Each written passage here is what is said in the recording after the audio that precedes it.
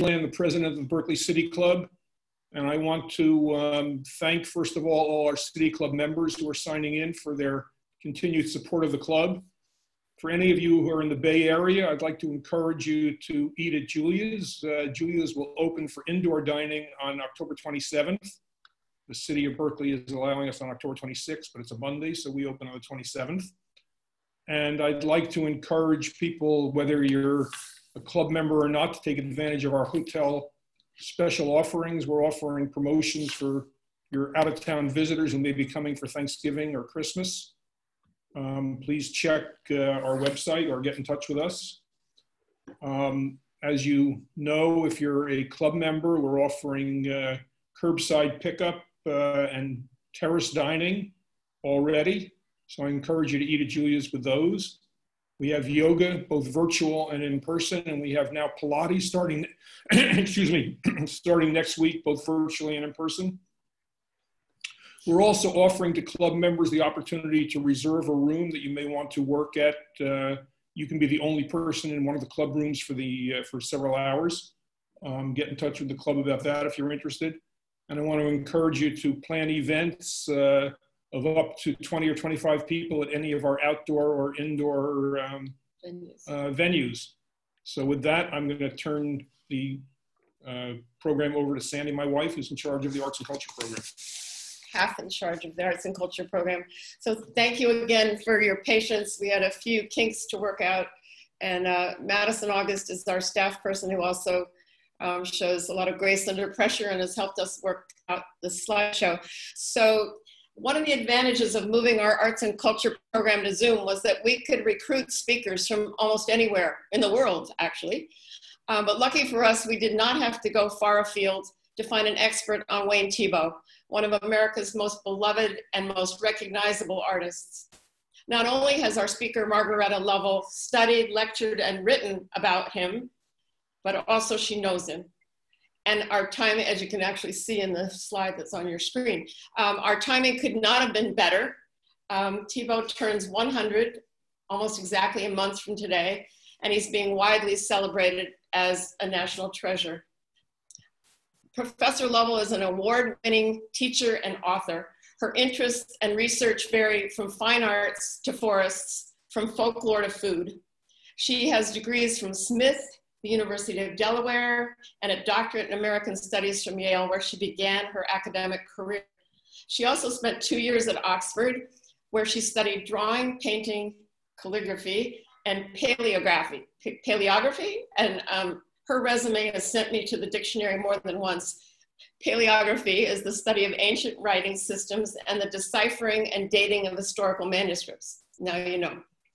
She is the J.D. McEvoy Professor of History of Art here at the University of California.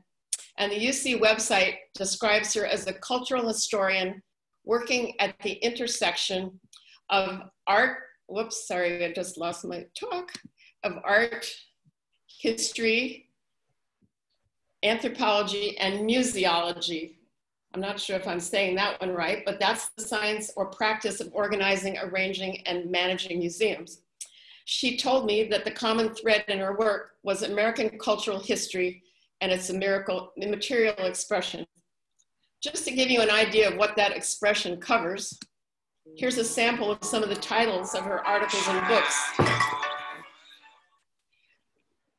Food, Photography, Anxiety, and Desire. Dashing for America, Frederick Remington, National Myths and Art Historical Narratives. A Material World, Cultural, Society, and the Life of Things in Early Anglo-America. That was a book she co-edited, and a book she wrote on her own is A Visitable Past, Views of Venice by American Artists, 1860 to 1915. When I asked Professor Lovell what was hanging on her own walls, she stated emphatically that she was not an art collector. Like many of ours, her refrigerator, she said, is covered with family photos. Nor does she paint. Between her teaching and research and volunteer work, she says she has no time for hobbies, or as she put it beautifully, my life has no empty corners. That's especially true these days because 3 of Professor Lovell's young grandchildren are living with her because their mother, Professor Lovell's daughter, is a COVID frontline ER doctor at Kaiser. So we are especially honored that Professor Lovell has made time to join us tonight to talk about Wayne Thiebaud's California. It's too dark. Yes, you can. It's too dark. Okay. It's a great pleasure to be back, sort of, at the City Club. It's also a pleasure to speak to you about Wayne Thiebaud, one of the most generous of humans, as well as one of the best artists of our period. He is celebrating his 100th birthday by, among other things, continuing to play tennis every day and paint every day still. Could I have the next slide, please? Thiebaud's national and international reputation was established with food paintings such as this, depicting bakery, cakes, and treats. He was associated with the pop art movement, and these works, with their bright colors, their common, everyday, very American food subjects, their sly geometry and wry humor, have been well known and much sought after since the early 1960s. What I'd like to call your attention to is the way his medium, oil paint,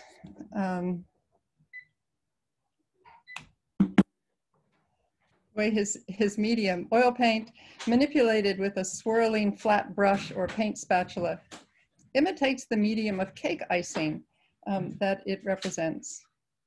These juicy impasto or relief passages underline the handmade character of his work and allow us to empathetically feel the gestures of the artist's hand and ask us to brood about the character of representational imitation.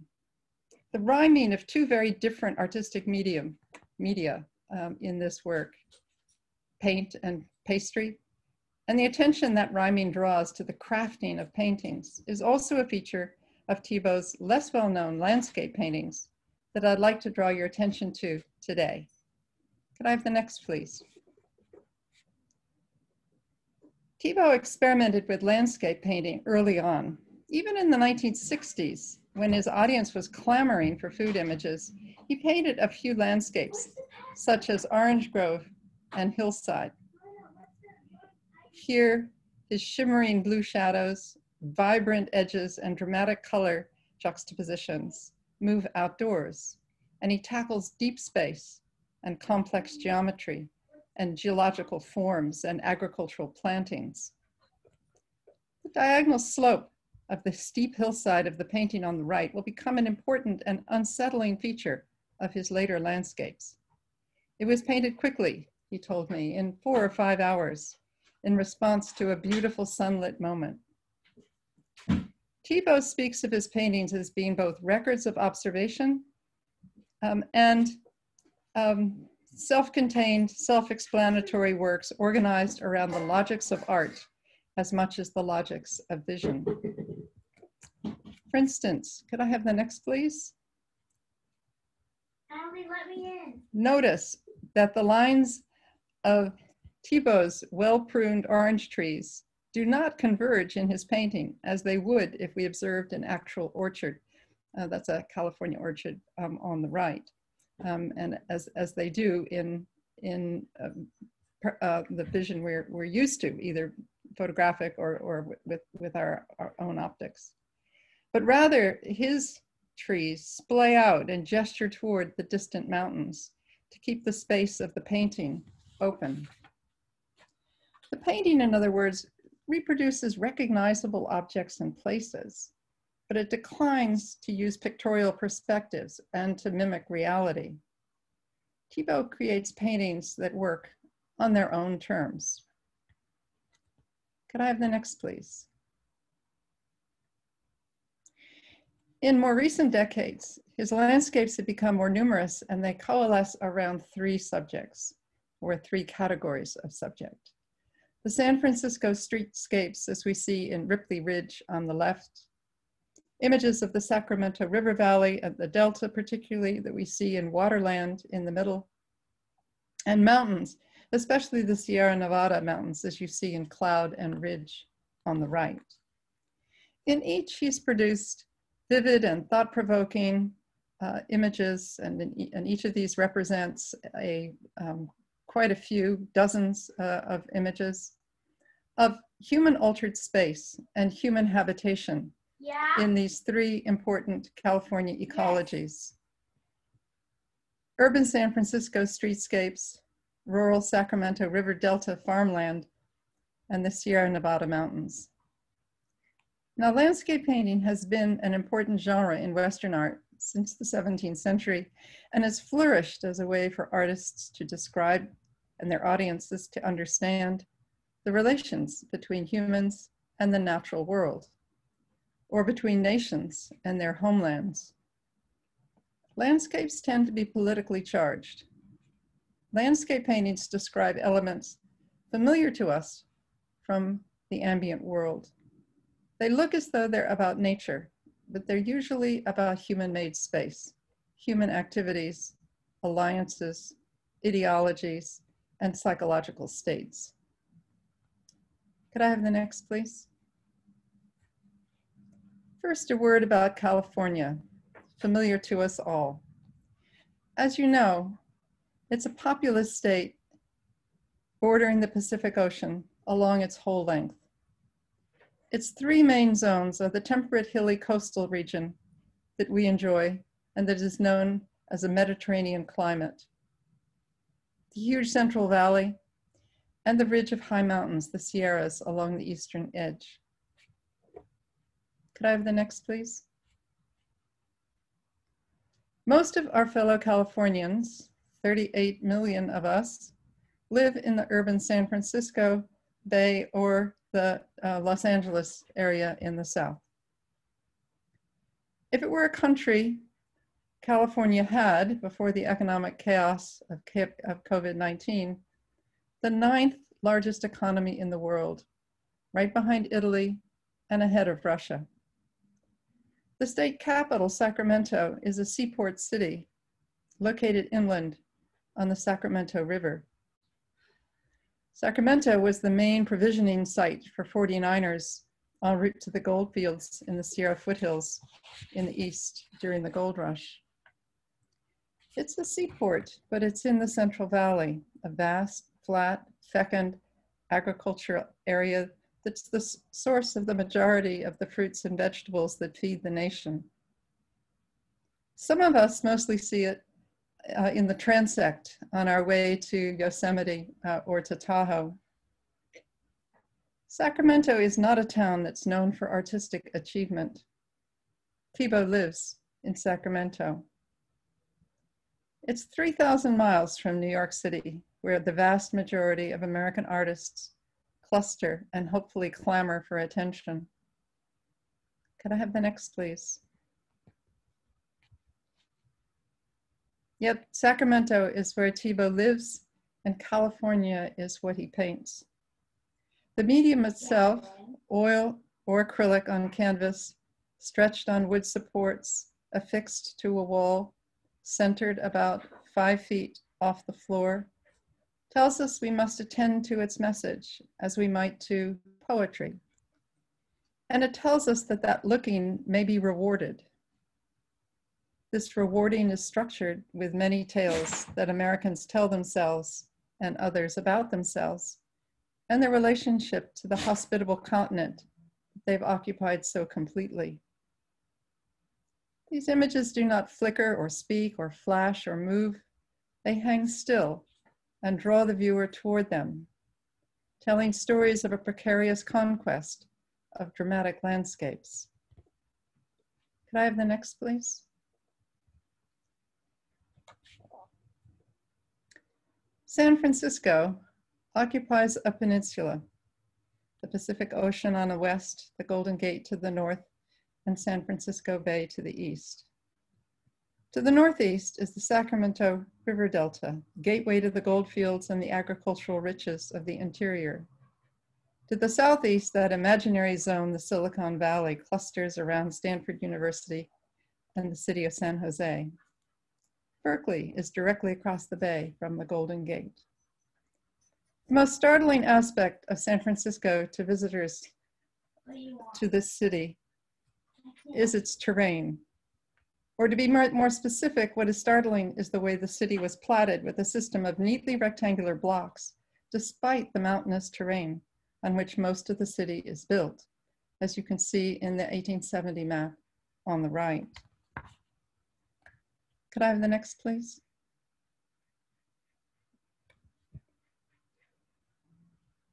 A grid overlaid on a mountainscape results in a web of very steep streets.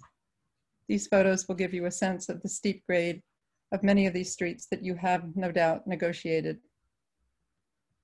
I myself remember in the pit of my stomach renting a car in San Francisco on my first visit to California and not quite believing what I was driving on.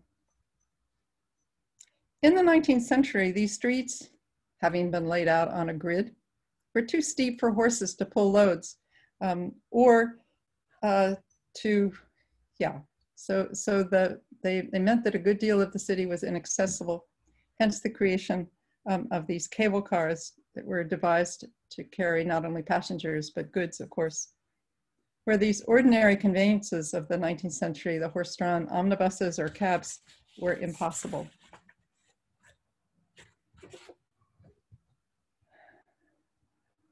It really was heart-stopping to drive out of the rental car place and to face one of these downslopes in an unknown car with uncertain brakes.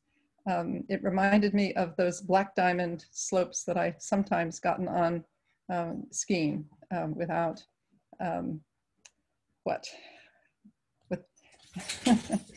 with only a measure of wanting to be there.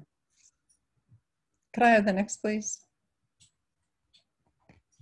Thiebaud's subject in San Francisco is these characteristically steep streetscapes. This is Ripley Ridge of 1977. In this work, which I'm selecting to represent many, he uses bright candy colors, including primaries, blue, yellow, and red, familiar from his celebratory food images, to describe the dramatic and yet quotidian intersection where four roads converge. The street markings are unconventional, but make clear that automobiles are expected to be here on this grade. The street that occupies the center of the image, and therefore the viewer's attention, is punctuated by vivid blue shadows of the buildings on the uphill side. These buildings have, in the language of the painting, projected their own representations. We see their facades, their volumes, their heights, and the profiles of their cornices, not in the usual vertical plane, but in silhouettes that have cast on the horizontal surface of the deserted street. The facades are described in exquisite detail. Each has been painstakingly described, but each remains illegible to the viewer. The largest of the blue shadows we take to be that of an invisible, tall structure that closes the street out of sight on the right. Its dominance of the foreground, its size, and its divorce from its structure are unsettling. Our own point of view is precarious. We can imagine ourselves having climbed with effort up steep sidewalks and steeper stairs, standing in a protruding window of a very tall, also invisible building. The almost blank sides of the two structures that flank the opposite corner ascend and descend in abrupt diagonals, indicating the steepness of the street that crosses our view. Sophie, quiet, please. Above the large structure on the left, a cheerful cubist array of yellow, white, buff rectangles describe the tops of a row of ordinary everyday buildings ascending the steep shadowed street in front of us. After a few moments scanning the bright geometry of these many structures, it becomes clear that we're looking at a man-made environment imposed on a very inhospitable natural space.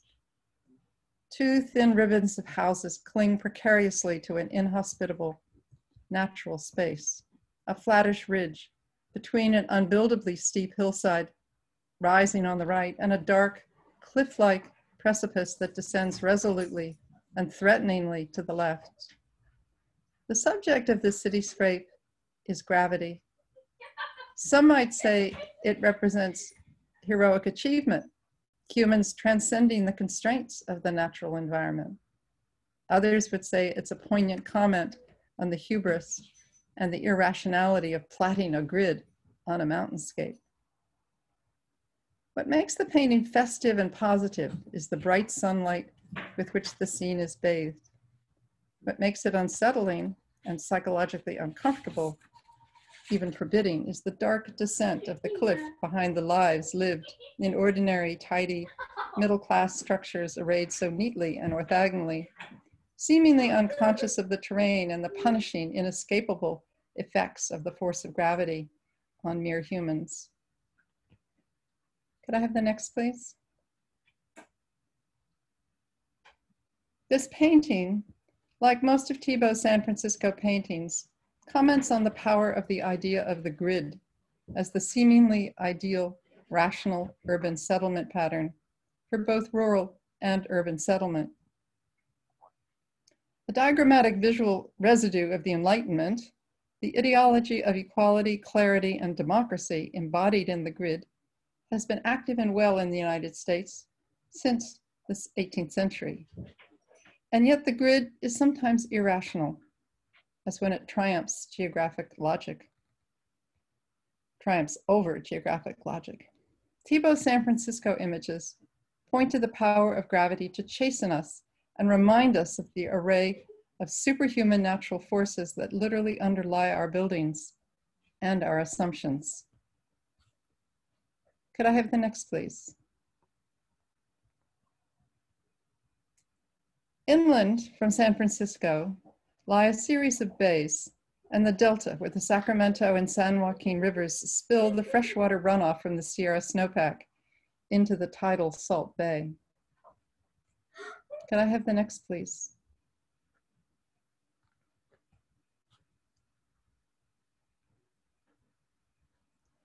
In the delta, 738,000 acres of rich farmland, much of it below sea level, are protected by 1,000 miles of earth levees and laced by dredged channels in a maze of little islands. Could I have the next, please?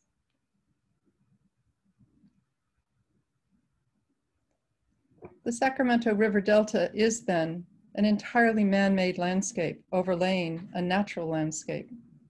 Row crops and grain crops are raised here, for the most part on small holdings. Could I have the next, please?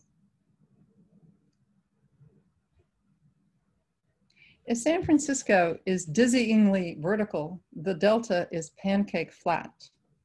The delta is a maze of small islands and meandering channels.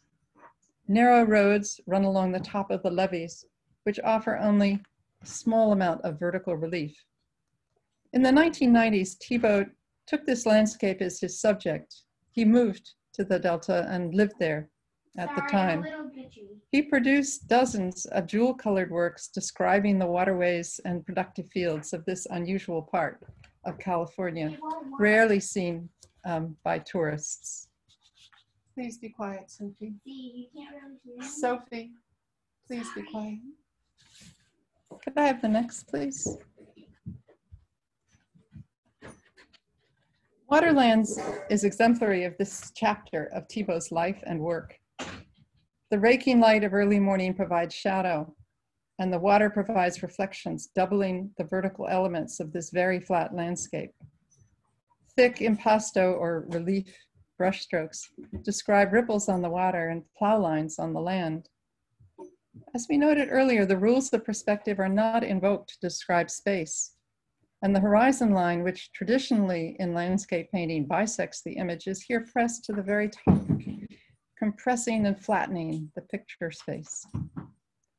Waterlands is about work, the dredging of the slough that constantly takes place to keep these waterways navigable, the constructing and repairing of the levees that we can imply from what we see, and the planning, plowing, and planting of each field, vividly evoked in paint strokes, mimicking the action of the tractor.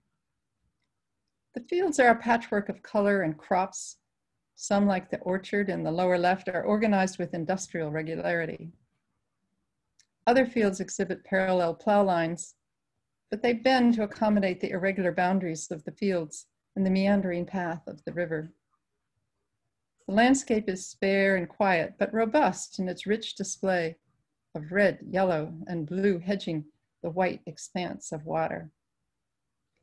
A grove of trees inhabits a small peninsula of land unsuitable for cultivation, a bit of wildness and randomness in a landscape otherwise the focus of human labor and care. Could I have the next, please? Channel Farms, another painting of the Delta series, vibrates with a vivid yellow and its opposite, a purpley blue. In the distance, a tractor plows a straight furrow across the largest field. We can imagine the tractor in its harrow making its way with geometrically regular sweeps back and forth across the entire golden expanse. The traverse is recorded with parallel brushstrokes, the medium of paint describing parallel furrows of the soil. In the foreground, the water shimmers and reflects. Along the narrow watercourse that transects the bottom of the image, a pair of dark levees mark its edges, punctuated by trees and shrubs. The levee system is the Achilles heel of this orderly pastoral system. Constructed over a century ago, these earthen dikes keep the river at bay and keep the fields that are vulnerably below sea level safe. But age, earthquakes, and the forces of spring freshets threaten breaches, floods, catastrophic for the crops and economy of this region. This is an agricultural landscape of jewel-like beauty, a landscape in balance. But the forces of erosion, floodwaters, and shifting tectonic plates dwarf the human efforts described so brightly, scratching the surface of the plowed islands. Can I have the next, please? The third California ecology Thiebaud has painted, and the one he has made the focus of his efforts in the 21st century, are the mountains, specifically the Sierra Nevada mountains that run down the eastern border of California like a formidable spine. For pioneers trekking across the continent from St. Louis in wagons, this was the last great and often deadly obstacle to achieving their goal. For gold seekers, the rugged Sierra foothills spurred their dreams of easy riches. These are formidable mountains, up to 14,500 feet in height. Their peaks are forbidding places, and the passes are high and inhospitable. Could I have the next, please? This mountain range also offers magnificent wonders familiar to you all. Lake Tahoe, huge high lake surrounded by snow-capped peaks, and Yosemite Valley, a narrow glacier-carved valley flanked by mile-high, almost vertical granite walls. Among the best-known features of Yosemite is Half Dome, a magisterial rock sliced in half by a voracious glacier, and here recorded by Ansel Adams in an image familiar, I'm sure, to you all. Could I have the next, please? Some of Thiebaud's mountain paintings are whimsical, such as this, which captures just the top of Half Dome, with a huge cumulus cloud like a cartoonist's speech balloon hovering over it. Could I have the next, please? One could almost see this Thiebaud painting as a parody of the tone of high seriousness, even sacredness, with which other artists and photographers such as Ansel Adams have approached this subject. Adams was renowned for waiting patiently for hours for the rising moon to complete his photographic subjects. Thiebaud here appears to upstage the little moon with a cloud mass worthy of the celebrated cliff. One of the things this comparison makes clear is that Thiebaud generally does not root his mountains in the landscape. They seem to float without base, context, or resolution. Could I have the next, please? His mountains are monoliths, their scale suggested by the tiny trees that cling to their surfaces, here catching the last rays of the sun. Almost all his mountain paintings have raw cuts, as we see here, as though a glacier or the dynamite of a road crew has just sheared off their faces, revealing dark, almost molten interiors. If we approach such an image with a sense of physical empathy, we grow quickly timid at the sight of that catastrophic gash, and fearful, imagining ourselves clinging to normalcy of life among those trees on that thin crust of hospitable earth, resting on that very inhospitable mountain, dark, vertical rock. Hear that note of disquiet, of anxiety about the power of gravity that we saw in the San Francisco images becomes the major theme of the painting. Next, please. Big Rock Mountain suggests the puniness of human endeavors above or below this sheared off mountain of molten blue. There is a Wagnerian quality to these images. These works picture the tenuousness of human affairs, the thinness of the earth's crust, and suggest the scale of the forces that we ignore in daily life. Next, please. These are imaginary places or composite places, but they do evoke real places. Thiebaud's Laguna Rise, for instance, on the left, reminds us of Acoma, a native Pueblo city in New Mexico that's the longest continually occupied urban area in what is now the United States. Its situation on a high mesa was defensive and apparently effective before the Spanish conquest. Could I have the next, please? While vibrant color and luscious brushwork seduce our eyes, there is nevertheless a sense of vertigo in Thiebaud's San Francisco images and an undertone of threat in the water-soaked dikes of the Delta images. But those forbidding notes grow loud in the mountain scenes where the habitation of humans clings to precipitous edges of gigantic rocks and road cuts that suggest not so much mastery of the natural world as the meagerness of human efforts. Taken together, these paintings speak of an America in which titanic forces such as gravity threateningly underlie and potentially undermine everyday life. The Earth's crust is a thin, precious zone where humans labor to make the land habitable and productive. Thiebaud's landscapes describe a fragile world, beautiful and exuberant, but fundamentally beyond human control.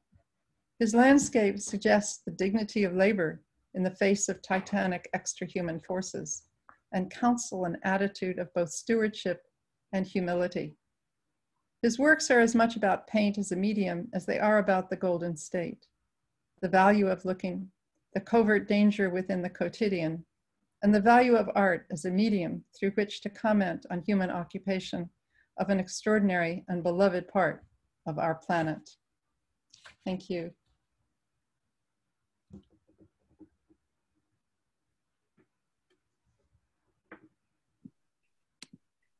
All right, thank you so much. Two things that I neglected to say, and that is,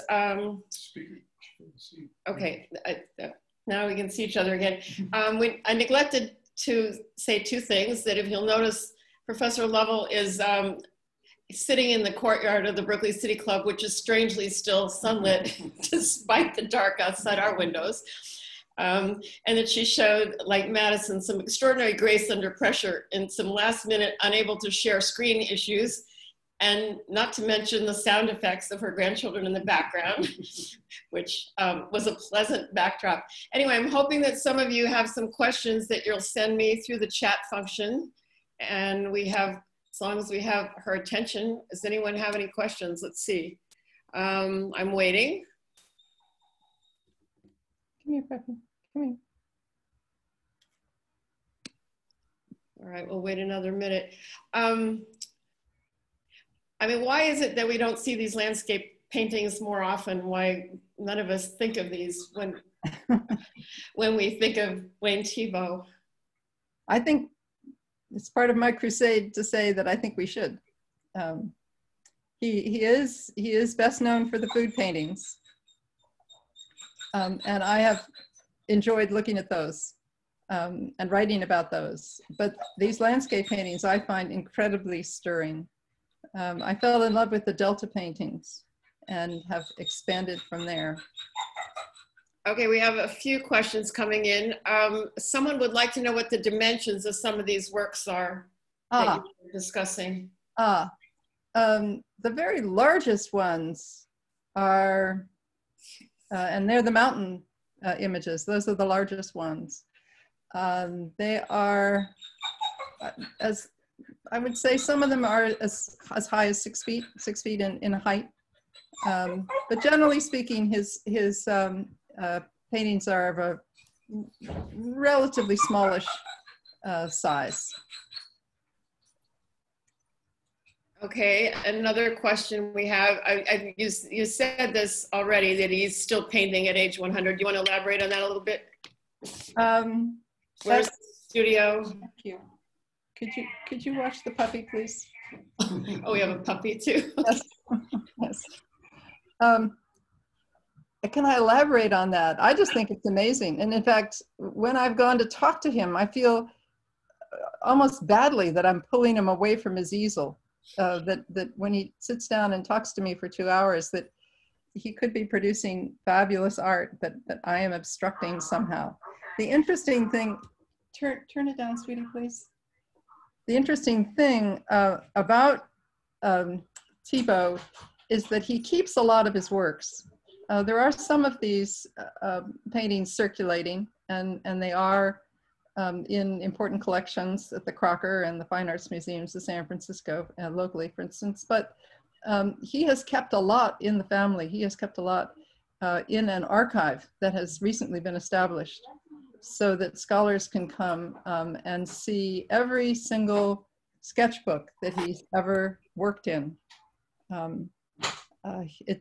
He says he never goes anywhere without a sketchbook. He's a very orderly person, and he's kept all of his, he's his own historian, which is absolutely marvelous. So we're going to have some really good scholarship, and you will begin to know more and more about this artist. So someone is asking, how long do these pictures take him to paint? I don't know if you can generalize. Well, I can, because the very fastest is 4 or 5 hours for that beautiful little hillside that he painted early on, and now is in the collection of his stepson. But some of his paintings, he goes back and works on them years later. In some cases, we'll have, you know, ordinarily that we give the year of a painting, and when we publish it, and in some cases, a painting will have something like 1986 to 1993. and that doesn't mean that he's been working on it every day during that time. It means that at some point he went back and either scraped down or painted over or completely rethought whole sections. So it's hard to answer that question, but he is a very careful, painstaking painter. He was a teacher of painting for many, many years at UC Davis. He headlined their department of the practice of art, and was a great teacher. So is there any estimate of how many paintings he's done? Someone would like to know. Wow, I've never asked him that, and I'm not sure he would be able to answer. In 100 years, how many paintings can you do? It's and has he actually done an inventory? I have found records of some paintings and shown him, you know, bad photographs that were taken at the time in let's say the late 50s, and he says, yeah, I had forgotten all about that one. So yeah, I'm not going to hazard a guess. Yeah, someone else is asking, and you sort of talked about it a little bit, but why have the landscapes been under exhibited compared to the other work? Well, he was first discovered, if that's the right term, as a painter of food subjects, and that was wildly successful. His very first exhibition was sold out almost like the second day of the show, and those works have sold extremely well ever since. So that's what people associate with his name. But he is ever creative. He's always thinking of new painterly problems. he's never satisfied with what he's done, and he certainly doesn't repeat himself. He's always sort of pushing himself to do something more interesting, more thought-provoking, more difficult than the last thing he did. Okay, we have another question. How did you first get interested in his work, and how did you meet him? Well, there was an exhibition at the Fine Arts Museums of San Francisco in the late 80s, early 90s, I think or early 90s. And I knew of his work. I had actually taught his work within the context of the history of American art. But in that exhibition, I ran into some paintings that really just stopped me cold. They were just so stunning and so interesting and so unlike the ones that were always published that I thought, this is intriguing. I found out that he was still alive here in California. And although I don't usually work on artists who are still alive, most of my work has been on painters who died in the 18th or 19th century or early 20th century. I decided that I was really so intrigued that I really wanted to do some work on his paintings. So I approached him and I said, would he sit down and talk to me? And he said, sure, no problem. He's incredibly generous. I was, you know, because he'd spent so many years as a teacher, he was very happy to talk. Some artists, I think, don't do a lot of teaching, are not so happy about talking. They'd rather just do the art and, you know, be quiet. But he's happy to talk. So I've spent a couple of very happy days in his studio. And introduced him to a graduate student that I've been working with, and she's working on a dissertation on his work, and he's been very generous with her and giving her plenty of time and access. So it's, yeah, it wouldn't have worked with everybody, I promise you, but yeah, I was intrigued and he was cooperative. So do you happen to remember which were the paintings that stopped you in your tracks? Oh, the Delta paintings. I mean, I knew the Delta a little bit. I had done a little boating around on the Delta, but most, even people who've grown up around here don't know the Delta very well. And it struck me that he really captured that part of the world and made it intriguing in a way that most people don't understand it to be exciting or interesting. So someone else is asking, what's the highest price one of his paintings has sold for? Well, I'm not, that's not the kind of thing that I do research on, but they do. Ow. I think the puppy just bit the child. Or the other way around. Or the other way around. They're well into this. I don't. Let's just say $1 million is by no means unusual. Yeah, so. And is there an upcoming retrospective somewhere? Yes, there is an exhibition that is actually opened this last Sunday at the Crocker. It's called something like 100 for 100 or something. Anyways, 100 works that he helped the curators select to memorialize his career and his life. Obviously, not all of us can go flock up there to see it. We can, I don't know whether they're doing appointments or, you know, I'm not sure how they're doing it, but there is a show on right now at the Crocker. So speaking of the Crocker, is he being wined and dined by museums all over the country, especially in California? What's going to happen to all his work now? Well, as I say, he's put a lot of it into this. Let me see if I can introduce you to this character.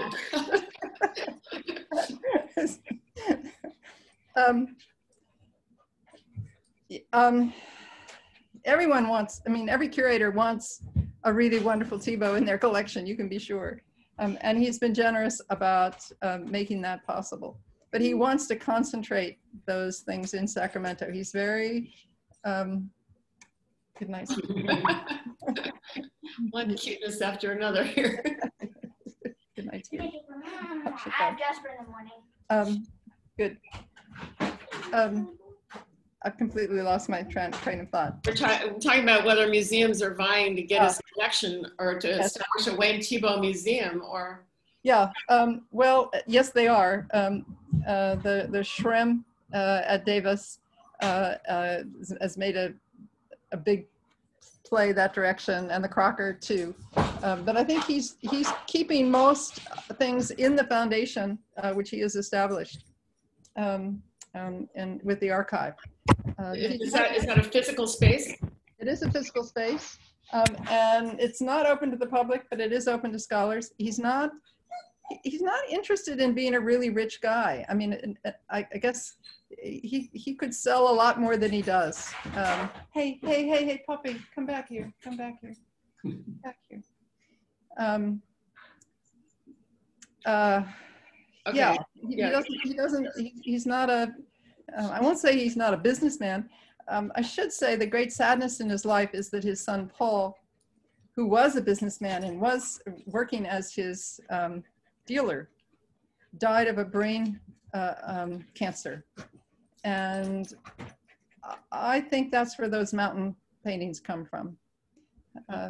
He mentioned to me, because they start as soon as Paul died. Paul was the, as it were, the business partner in the relationship. And he mentioned to me once that Paul had a house in Tahoe, up at Tahoe, and he would go up into the mountains to visit Paul. So.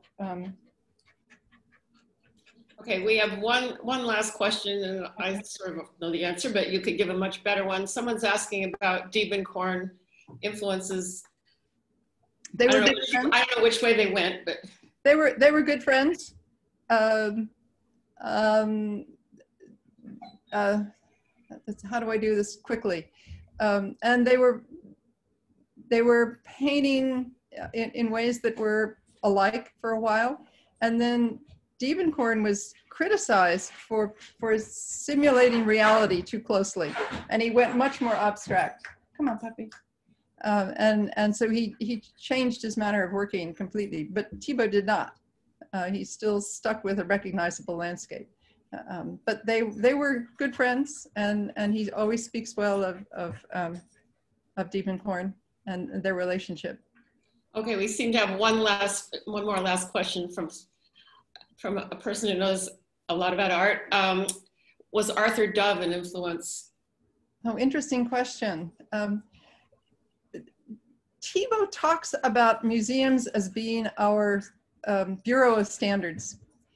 He goes to museums all the time, and he says he learns something every time he goes. So I think it'd be very easy to pick the work of almost any artist and say, oh, I can see where you may have seen something like this that became fertile for your own work. So I haven't talked to him particularly about Dove. You really have to see the space. He doesn't understand. He thinks I should be taking him for a walk. He doesn't know anything about Arthur Dove. All right, well, it looks like you have a few other demands on your time, and we so appreciate what you've shared with us tonight. And I should also mention that Professor Lovell did not hesitate to let us move her talk up a month when our scheduled speaker for October had a death in the family. So not only does she show grace under pressure, but she's ready to roll on a minute's notice and can juggle all these balls in the air. And we both admire this Renaissance woman and are very honored that you were with us tonight. So well, I really like the City Club. I love the building. I found the institution very hospitable, so I was glad to do it. And I hope that the club prospers in spite of what's going on now. Yes, thank you for that. Thank you. Okay, take care. Thank you so much. All Okay. right, good night, everyone.